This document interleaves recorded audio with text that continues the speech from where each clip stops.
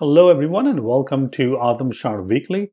In this video, I'm going to show you that how you can cache your images in SwiftUI. So when you are scrolling through a list, you're not downloading or re-downloading the same images again and again. So our first task is to display the images. Now you can go to any website to get the images. I'm going to go and use the JSON placeholder /photos, which gives me the title, the URL, as well as a thumbnail URL, which we'll be using to display the images. So our first task is just to display the images on the screen. For this, we will have to create our service and also some sort of a model that can hold this data. So I'm going to go ahead and add a new file. Let's call it photo. And the whole point of adding the photo file is so that we can create a struct which can be decodable. And we can have many different things in the struct. I mean, we can have a title. If you want to display the title, we perhaps will display the title. And we will have also a thumbnail URL, which is a string. And you can see that the actual wording or the name of these properties is exactly the same as we are getting it from the actual web service. Okay, the next thing that we need to do is to implement a networking layer. I'm going to go ahead and call this web service. You can call it anything you want, that's perfectly fine. I'm going to go ahead and create a class called web service. And now we are going to create a function. So I'm just going to go ahead and call this function getPhotos async throws. I'm going to use the async await feature, but you can use callbacks if you want to. And now I can go ahead and say URL session.shared.data and passing in the actual URL. So I'm going to pass in the URL. And now we need to get the URL, so we can just copy the URL from here. There we go. And I can forcefully unwrap it. I know it's not going to fail anyways. So there we go. So we have created a URL session data. We will call it with try await, and we will get the data. So it's going to be a tuple, so it's going to be data and a response. We don't really care that much about the response, so we're just going to ignore it. All right. I can see that right now we're not really returning anything, and we must return an array of photos. So let's go ahead and do that. JSON decoder.decode an array of photo.self, photo.self, the data, and we will simply go ahead and call it with try and return it. And let's go ahead and build our application. So that should be it. That is going to return us the photos. That's perfectly fine. Now, if you want to get the photos, and if you're following the MVVM design pattern, then it might be a good idea to add some sort of a view model. So I'm just going to go ahead and call photo list view model. And let's go ahead and create the class called photo list view model. Observable object, and in the photo list view model we are going to implement the populate photos function. Populate photos. This will be an async function, and we will call the web service. The web service dot get photos. Try await. We cannot really use try like this, so we will have to wrap it around with do so that we can catch exceptions if there are any exceptions. So we're just going to do that like this. Now this is going to return us the model of photos, which will be of type this one, the photo. And what we should do is we should construct some sort of a view model that we can represent and send it on the UI. So in the same file or a different file, you can create a photo view model, which is going to represent a individual photo and maybe the title attached to this photo as well. we are going to get a DTO object or the model object photo, which is of type photo. We will go ahead and pass it when we're creating this photo. Self.photo equals to photo. And now we can go ahead and create some properties that will return us a title as well as the thumbnail URL. One thing to note over here is that the thumbnail URL we're not returning as a string, we are returning it as a URL. I also want to make sure that we can display all of these different objects of photo on the screen. So we are using identifiable so we can loop through them. Finally, going back to the photos or populate photos function, we can go ahead and create another property called photos, which will hold an array of photo view model. And finally, we can assign all of these different photos, which are models, to photos, which are photo view model. So I can simply go over here and say photos.map, and it will be photo view model.init. So basically what we're doing over here is that we are going through this photos, which is an array of photo, not photo view model, but photo, and we are constructing a new photo view model. So every time this loop is going to run or the map is going to run, it's going to produce photos, and eventually it's going to be an array of photo view model, which are going to be assigned to photos. I'm also going to decorate this with the main actor so that we know that these functions are actually called on the main thread and the property photos is actually set on the main thread. All right. Okay. Now, the other thing that we need to do is we need to display the photos on the screen. So let's go ahead and jump into our content view. First, we will create an instance of photo list view model. That's perfectly fine. Next up, we are going to go ahead and use a navigation view, although you don't really need a navigation view. I'm just going to add a navigation view. And inside that, we can go ahead and say photo list view model.photos. We don't really have to provide an ID because photo view model already conforms to identifiable.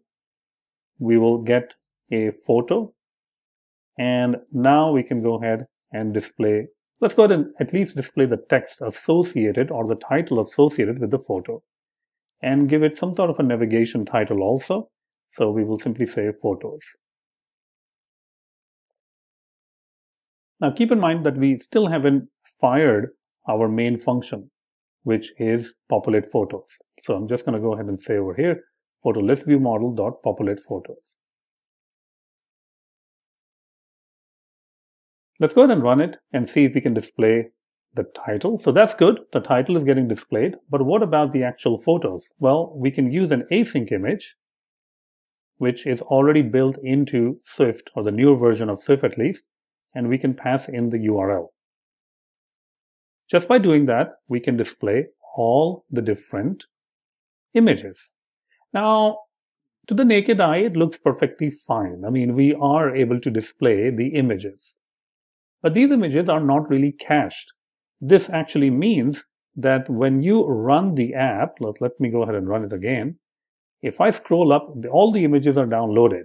And if I scroll up again, all the images are downloading again. So we don't really want that to happen. All right. Once we have downloaded the image, why are we re-downloading it again? An async image, which is the new view that is provided, it does not really accommodate that. It does not cache the images. So we can't really use async image because it's not really performing any sort of caching. And if you want to see this in action, let me go ahead, and what I'm going to do is I'm going to go ahead and plug in my actual physical phone, all right, so that we will be able to see what is going on. So let me go ahead and run QuickTime Player for you. Okay, so that's my actual physical phone now in front of you. And what I want to show you is what happens when we profile our app. So I'm going to go change this to the actual phone, iPhone SE. Yeah, I'm still old school using the phone with the start button. And I'm going to go to product and I'm just going to say profile. This will hopefully launch the app in my phone and we should be able to see what is going on. Now, it might give me a template menu first. We're waiting for that. Let's see when that comes up. Hopefully it will. Okay, here we go. And from this, we are going to select network because we want to profile the networking. And there we go. Okay, so it is now profiling. I think we still have to run it. So let me go and click on this button. This is fine.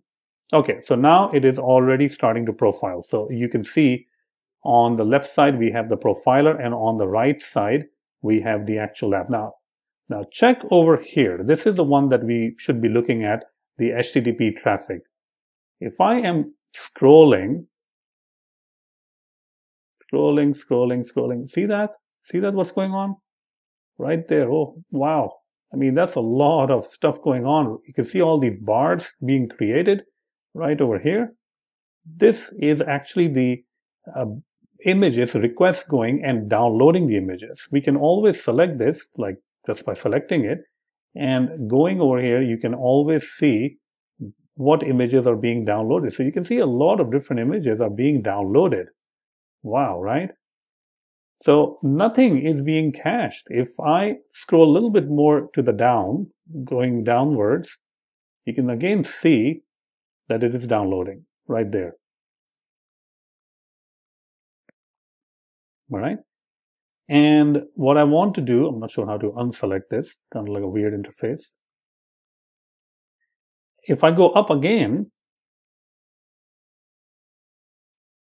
you will be able to see, wow, look at that. Look at that. If I'm simply going up, meaning scrolling up to the same images that I've already downloaded, but you can already see that this is happening right there. That's not good. This means that we already downloaded these images. Since I was scrolling up, it again downloaded the images. So if I scroll down again, it will download again. I mean, so basically none of the images is being cached. Every time the cell position is visible on the phone, it will download these images again and again and again and again.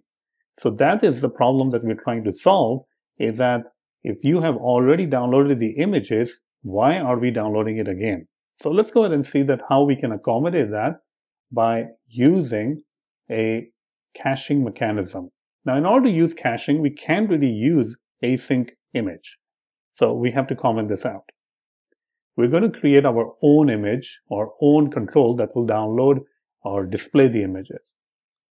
But before we do that, we will have to implement the image loader. We're going to create image loader whose responsibility will be to download an image.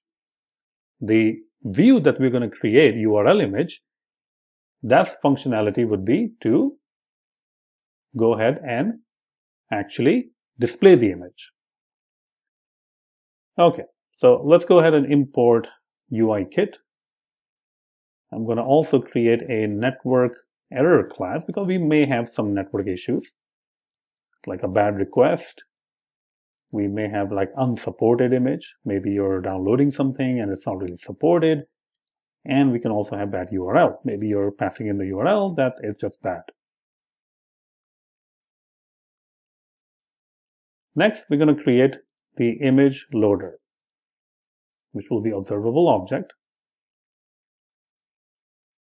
Now, in the image loader, we will perform the actual fetch. So we'll create a function called fetchImage. You can pass in a URL, and it will be async, and it can throw an exception. So over here, we will check for a couple of different things. If the URL is good or not. So we will unwrap it and we're going to check. If it cannot be unwrapped, then well, network error, bad URL. Sorry, can't do anything. Next up, we are going to go ahead and create a request.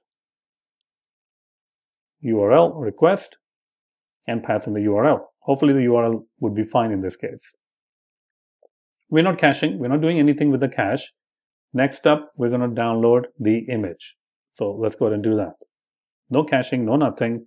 We're just trying to see if our image loader is going to even work or not. After that, we're going to get to caching. Next up, we're going to check for the actual response. Okay, so if the response is good, everything is fine. If it's not, then bad request. And finally, we are going to go ahead and create an image using the UIImage and passing in the data. If this is not good, then again, we can throw an exception saying network error dot unsupported image. Now we have the image, but we have to assign the image to something. So for that, we're going to go ahead and create a new property to the image loader, which is called published. And eventually, we are simply going to assign this property, UIImage, to the image. Now this property, which is marked with published, needs to be assigned on the UI thread or the main thread. So I'm just going to go ahead and mark this with main actor. Okay, let's go ahead and build it. So this is our image loader. This has nothing to do with caching. It's actually not even doing caching, but we're trying to see if we can use our image loader to display an image or not. Now we will construct our view that will be responsible for displaying an image, and we will call it URLImage. Now URLImage will be a view, so let's go ahead and import SwiftUI. Probably should have used the view template, URLImage, which is a view, and it will have a couple of different functions. I think one of them that's required is body. Okay, and let's just call it over here URLImage for now. Eventually, it needs to display the actual image. Okay, so in order to get the image, somebody needs to pass in the URL. This means that they will pass in to the actual constructor over here. I mean, it will automatically create the constructor. I guess you can use that. That's perfectly fine. We can leave it for now because there is a default constructor that you can just use since it's a struct and a let property. The other thing that we need to create is the state object, which it will be of image loader. Let's go ahead and initialize our image loader. There we go. All right. Okay, the next thing is the function to actually download the image. We will call it download image, async. We are going to perform a try await on the image loader right there, dot fetch image with a URL, which is URL. If there is a problem, then we can go ahead and display the error. Now we still need to call the download image. So let's go to the body part, this one, and we are going to put a vstack. Now there are many different ways of doing that, but I'm just going to use the simplest approach that we are going to check for the UI image. If it is available, then we can go ahead and construct the image using the UI image, and that is perfectly fine. Else we can show a progress view or something if it is not loaded at that point, which is saying loading. And we still need to implement or call the task. So now we can go ahead and call download image. So this will be our URLImage view. Let's go ahead and start using it. It's not caching or doing anything. So URLImage, passing in the URL. So that part remains kind of like the same. We followed the same kind of structure with the async image. Let me go ahead and run this right now.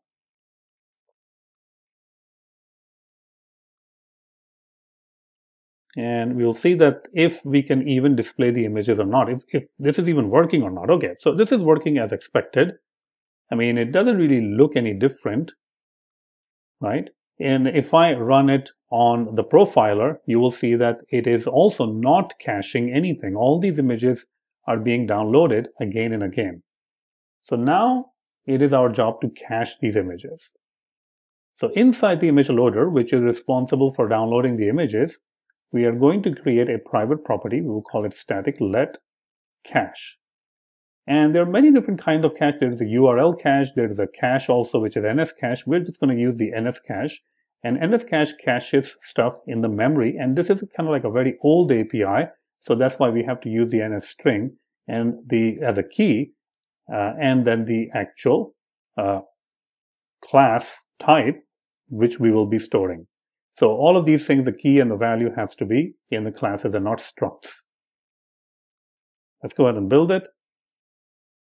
One thing to make sure is that the cache is a static property and not instance or not a regular property or instance variable. Because if it's instant, then it will be initialized again and again, and you're not really caching anything at that point.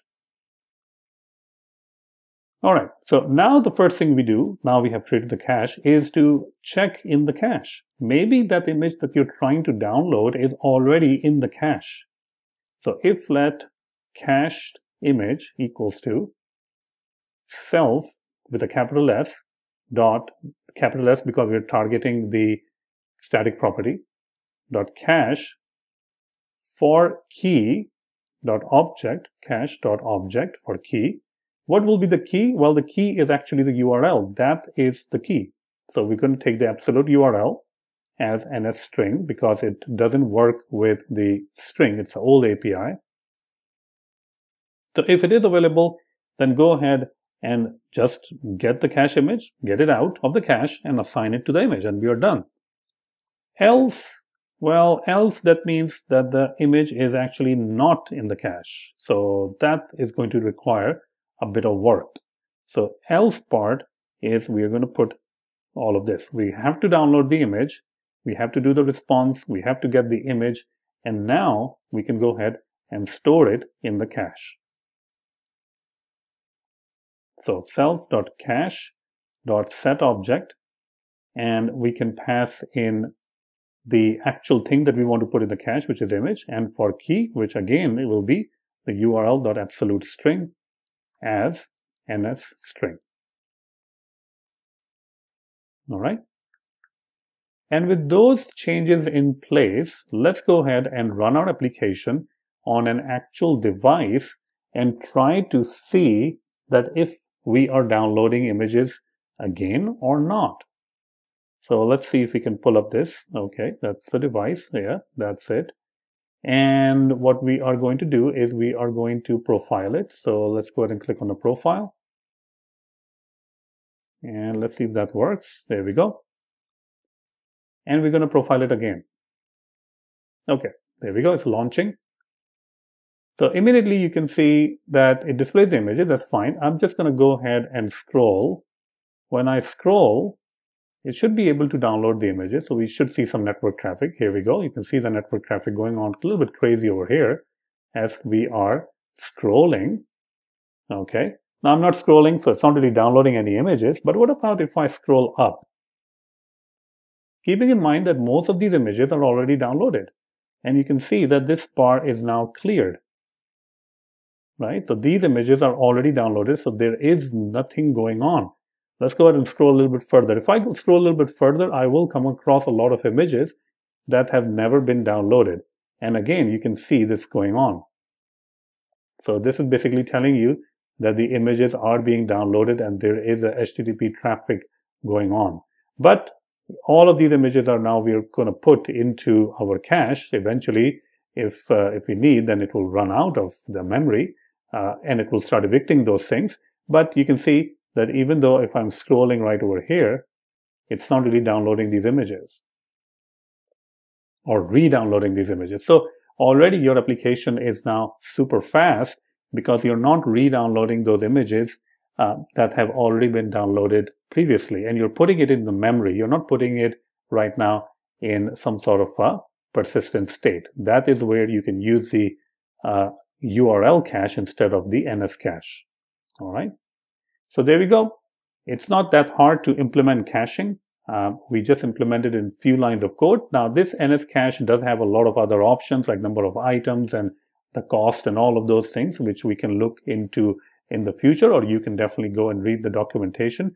But just to have a very basic version of caching, you can definitely start using this approach. So this is it. Thank you so much, and I really hope that you like the tutorial. If you like this video and want to support my channel, then the best way would be to check out my Udemy courses. I have a lot of different Udemy courses on iOS development. You can see Mastering RX Swift, I have Test Driven Development, MVVM Design Pattern, Core Data, and Async Innovate, and a lot of courses which target SwiftUI. So definitely check out these courses. Thank you so much, and I really hope that you have enjoyed this video.